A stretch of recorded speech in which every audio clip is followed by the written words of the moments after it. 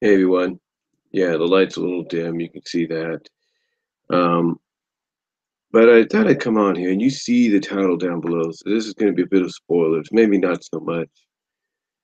But yeah, Impact Wrestling, in case you guys don't know, recently has had a change behind the scenes as far as bookers and creative go and all that. And one of the people behind the scenes booking and creating is Abyss, Chris Park. Um, so you might be wondering, well, when did he start becoming part of the booking committee? And I think it was as recent as Bound for Glory, even though it didn't really show that much in the Monsters Ball. I mean, it kind of showed a little bit, but I think because he was involved, it wasn't as much. Maybe he wasn't allowed to book his Monsters Ball match with Grado, and he was only allowed to like get some suggestions or give some ideas. Which is why you had a subpar Monsters Ball. In other words, not the very best they've done. Um, but the 5150 Street Fight made up for that in a huge way. I mean, just the bumps and bruises and, spots that these guys did in that match made up for it. So you could tell that Chris Park Abyss booked that match the way booked that match to, go, but you could tell which matches he booked and which matches he didn't. And like I said, I'm assuming that since he's also a wrestler, that sometimes he can't book certain matches the way he can't book matches he's a part of. He can only make suggestions, and that he can book matches and be creative with matches if he's not involved in them. So that's what I'm assuming. Now, now the reason I bring this up and the reason the title is what you see it is the reason the title is the way says what it does is because of the fact that currently one of the, I guess you could say, one of the hottest feuds going in Impact Wrestling, probably one of the bright lights as far as that company goes, is OVE, Ohio versus Everything, now along with Sammy Callahan, and going up against LAX, Conan, and Homicide. And the reason I say this is probably one of the bright lights there, because if their match at Bound for Glory, which you could definitely tell was booked it creatively and by Abyss, by Chris Park. Um, that doesn't um, tell you, how much of a bright spot these guys have, especially, some of the backstage um, moments that they've had, backstage brawls and all that. If that doesn't tell you, um, that this is probably one of the positive things that this company's got going from a storyline perspective, I don't know what does.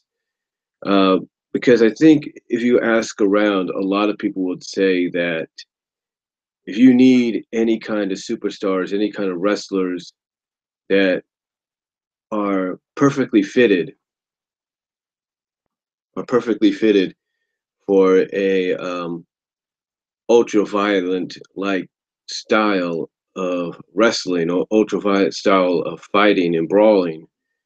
Some people would say it's OVE and LAX. I mean, basically these two teams, along with Sammy Callahan and Homicide, are willing to go through anything, are willing to put their bodies through anything, willing to be part of anything that um, that basically in the end will satisfy the fans.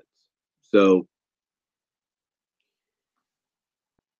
so with the so basically, long story short, the other day I'm looking on Twitter and I noticed Impact Wrestling, or someone had retweeted something from Impact Wrestling, and it said that on the tapings that took place on the 9th of this month, basically 3 days ago, or 2.5 going on 3 days, in Ottawa, Canada, that one of the matches that was advertised for the event was Barbed Wire Massacre, a 6-man barbed wire massacre. And first of all, this is historic because we haven't seen barbed wire massacre in what, almost a decade. That's saying something. That's saying something to the violent nature of this match. Um, secondly, you know, it's okay. Well, historically, it's the first barbed wire massacre in almost a decade. Historically, it's the first multi-person or multi-man barbed wire massacre match that we've had, because usually the last two barbed wire massacre matches we had was one-on-one matches. The first one was Abyss and Sabu. No one said that, no one, basically, no one felt that it could be topped. I mean, there's an old saying, nothing can top the first. And I've seen the match multiple times, and I can honestly agree that nothing will top it. I mean, they tried following it up with Barbed Wire Massacre 2 with Abyss against Judas Messias, El Messias, Meltre. They tried to. What I'm saying is, they tried to follow it up with Abyss against El Messias as Judas when he was Judas Messias, and as he's now known in Lucha Underground is Mentres, if you will. They tried to follow it up with that, and yeah, that was violent too, but not as, and yeah, that was bloody and violent too, but not on the level that Sabu and Abyss was. So now you got this matchup, and this pretty much, from what I've read, and I'm not going to give much away here because you just got to tune in, obviously, like I will, to see it. Uh, this this is probably for a third barbed wire massacre and the first multi-man barbed wire massacre. This was probably the most violent in a while.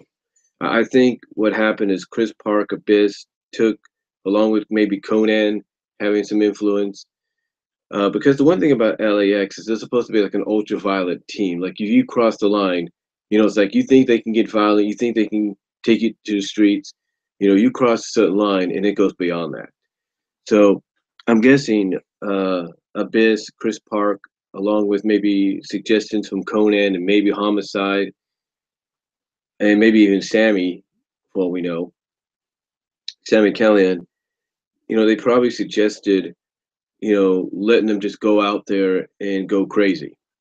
Just, I'm guessing that because it's the first barbed wire massacre match that took place and took place live for those people at the Amadine Pavilion, and it's going to be aired possibly at the end of the year.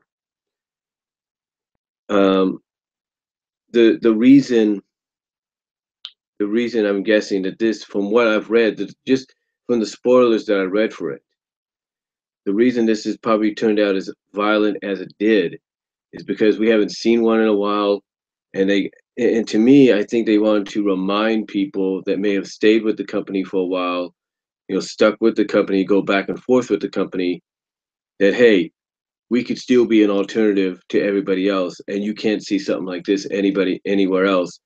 And I'm thinking they also wanted to show that by being that alternative, they can be as violent. They can be more violent than people expect them to be. And I'm just guessing. And if you can see the photos in the link that I provided in the description, um, apparently, you know, they. I guess, like I said, I guess they used it. Again, I can't really say much without giving much away, but to me, the way they wrap those, uh, they, I mean, it looks like it's just a spectacle to see, and to see the participants involved, I kind of guess gives you the clue that whether you want to be spoiled and you want to read the results of the tapings, go ahead. But if you're just looking at the participants involved, then you know you're going to probably be in for exactly what the name describes, a massacre. Because there are moments, I'll put it to you like this. From what was described, and I will look it up here. I don't want to give much away. But from what was described,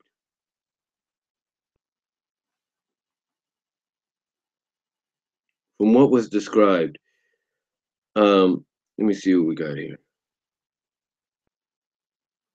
From what was described, there was trash cans, forks, and barbed wire tables.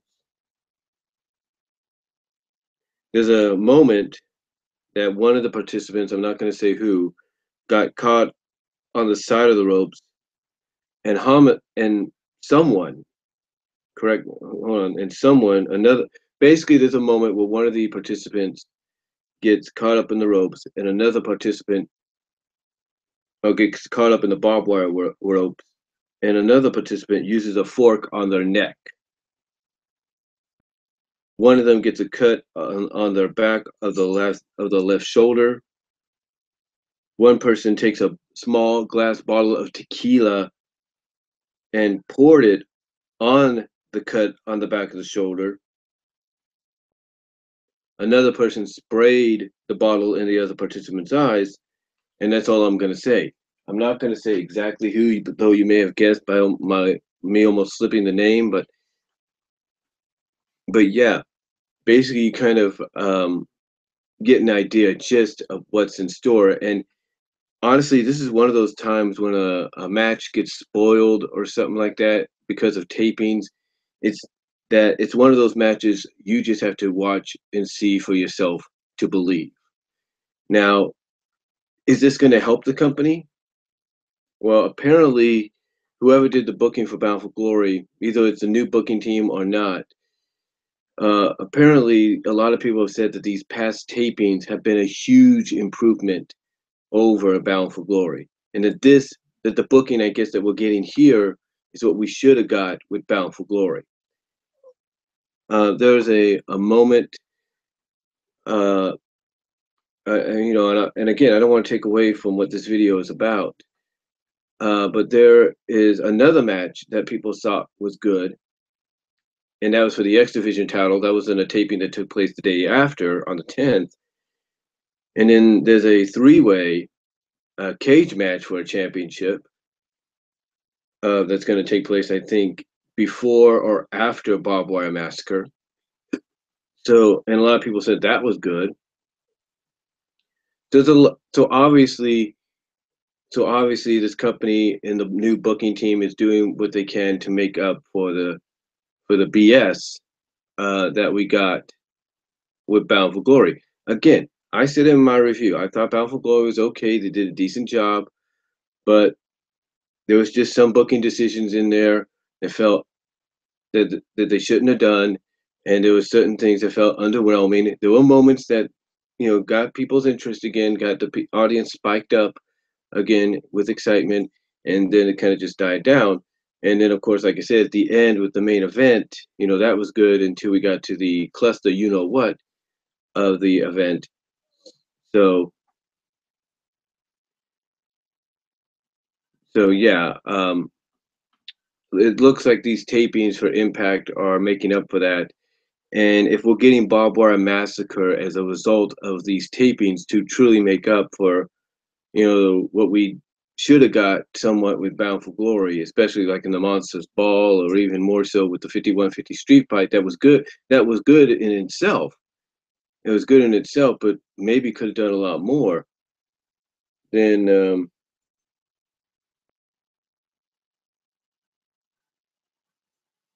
I applaud Impact Wrestling for picking up the ball, picking up the slack, and making up for the cluster, what, that apparently we got with Bound for Glory. So that's really all I have to say on this.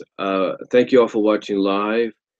And thank you all for watching Post Live. Let me know what your thoughts are on the return of Barbed Wire Massacre 3, this time involving OVE, Sammy, Callahan, and LEX and Homicide. Let me know what you guys think down below. Hopefully, I didn't give too much away, but let me know what you guys think. Comment if you like. I'd like to hear from you guys. OTR Central, I'd like to hear from you. What's your thoughts on it? Because I think you may have enjoyed Barbed Wire Massacre in the past, so this might be something you might like. Deluxe Man, I'd like to hear from you. Chase Oliver, all of you, I'd like to hear what you guys have to say. And I will talk to you all later. I am out. But thank you all for watching live, and thank you all for watching post live. God bless.